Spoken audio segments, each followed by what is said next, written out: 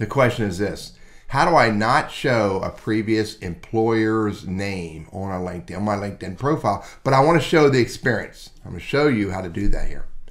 You come down to your current, to your experience section. You got to hit the pencil in the section.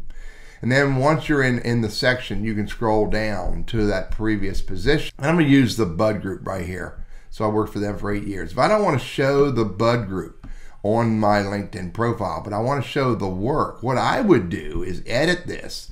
I would put a company name there that does not exist but is relevant. An idea could be simply undisclosed. Now look, undisclosed, there is a company out there, but I could say undisclosed company. Now there happens to be companies out there called undisclosed companies, but I can put in the USA, and there is none. Undisclosed company in the USA. Now that, when I say, now one more thing to make sure of is that is in your description box down here, that you don't say anything about the company name or anything that's unique about the company name that would lead people to believe that's the company you work for. And then when you hit save, and when I come out of here, and I look at my LinkedIn profile, you'll see these bottom 2 positions don't have a company associated with them. You know there's no company associated with them is when you hover over the name, and the bottom left-hand corner of the screen, it says search results all. This one right here actually has an old company out there, but it's been deleted. And you see it's company 156533. But that goes to search results, which means it is not connected to any company on LinkedIn. That would be the way that I would hide the name of the company that I work for, but yet still be able to show the work that I did that shows my relevance and my professional growth.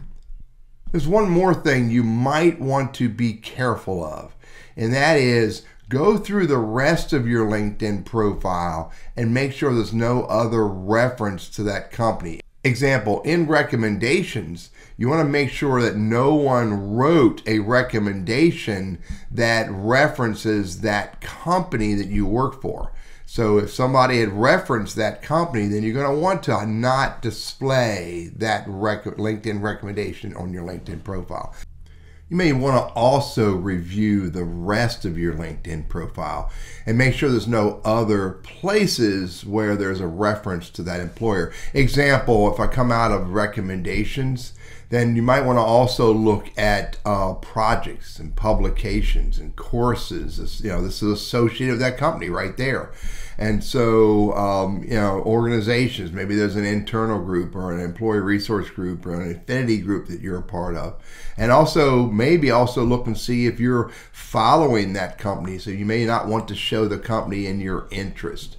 Just bottom line is, beyond the experience section, beyond recommendations, and you may want to also look through the rest of your LinkedIn profile and make sure there's no reference to that company there. Hey, I'm Teddy, your LinkedIn Sales Navigator strategist, trainer, and coach, and I hope this is helpful for you.